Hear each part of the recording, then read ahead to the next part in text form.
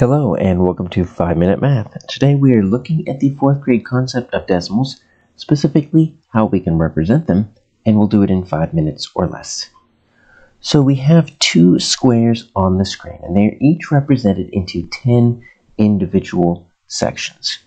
And you also see the picture of a dime, either the front or the back. The picture of President Franklin D. Roosevelt is on the front of the dime, and it is worth 10 cents. And the reason that's going to be important for us to remember is that we're dealing with a decimal point. And we're going to be dealing with the decimal point called the tenth. Not the 10, but the tenth. And whenever you see a TH on the end of a place value place, that means it's a decimal. It is behind 0.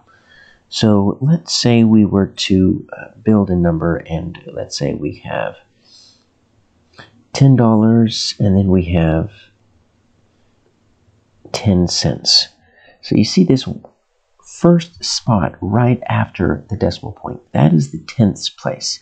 And each tenth is worth, think of it like a dime. It takes 10 dimes to make a full dollar, and so it makes 10 tenths to make a whole. So how can we represent that with two different place value demonstrations here? So let's look at this right here, 0.3.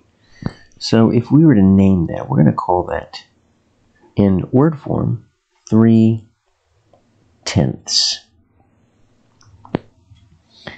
And so all we're going to do is we're just going to shade in 3 of these little bars. Now it doesn't really matter exactly which ones you do, but typically they're all together and they go from left to right. Other types of fractions, sometimes you spread them out a little bit just to make it a little bit tricky, but not necessarily when we're looking at tenths or hundredths. So this is going to be worth 3 tenths. And if I wanted to write this in expanded notation, I would say 3 times its place value, 3 times 0.1. And then we could do the same thing with something slightly larger. So 7 tenths is going to go all the way over here, and I'm just going to take some big shade right here. Make sure it goes all the way across. So when we're looking at tenths, just think of it like a dime. It takes 10 tenths to make a whole. And so this isn't quite a whole yet. This is just 7 out of 10. And so we can represent it like this, 7 times 0.1. The fractional form would also be 7 tenths, and this one would be 3 tenths. Now let's look at hundredths.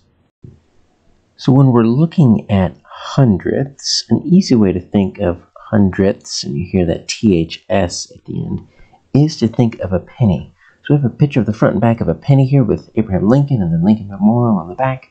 So it takes 100 pennies. So we'll say 100 pennies equals $1. And so it takes 100 hundredths to make a whole. And so if we look at this picture over here on the left, you see a hundredths grid, and you see that each row has 10 across. So it's got 10 this way, side to side, horizontally. And then it's got 10 vertically, up and down. That's where your hundredths grid comes from. It's 10 times 10. So if you look at each column here, one thing you need to remember that each column represents a tenth. Even though each tenth is broken up into 10 parts, look at this. I've got 1, 2, 3, 4, 5, 6, 7, 8, 9, 10. I've got 10 tenths. So you should think of 10 tenths as the same as a whole, just like 100 100ths is the same as a whole. So take a look at this. I've got 1, 2, 3, 4, 5. I've got 6 full tenths. So if I wanted to say 6 tenths, that's going to represent my first 6 columns. But then I've got this little one left over right there. So that's where that 1 comes in. That's that hundredths. So really, this is my 6 tenths. As you can see, I've got 10 in each of these columns here. And I've got 6 full columns. And I've got this one little tiny one left over. And that's going to be my hundredths. So if I wanted to represent this, I can also say 61 over 100.